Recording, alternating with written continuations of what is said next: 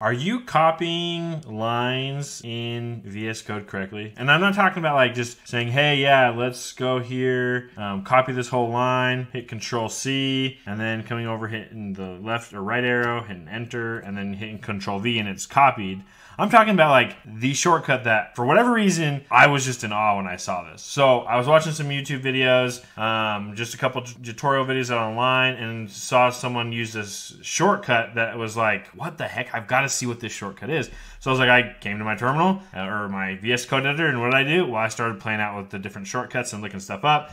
Found out you can do this really cool shortcut rather than doing that whole thing where you have to like use the whole mouse, copy and paste. I can literally just put my cursor on a line, hit Control C and hit Control V, and it copies the thing. Copies the whole line just right there. Now, as I was also finding this out, I also found out through happenstance that there are also another shortcut where you can hit Shift Option down on a Mac and it will do the same thing. And I believe that's going to be Shift Alt down arrows on a map. And then like the shortcut that I was talking about again was just Command C, Command V, and it just does it. And that's probably going to be Control C, Control V on Windows. But I was blown away by this because I often find myself, like when I'm at, coding, I just like, oh, I'll just grab this whole line, Control C, and then hit Enter and hit Control V, and I copied it, right? Nope, here you go, Control C, Control V, just like that, or Shift Alt down arrow, and you can just do it as many times as you want. So I hope you find this helpful. Like, I use VS Code a lot, and so I'll probably post tips and tricks about tips and stuff about VS Code and how you can use it.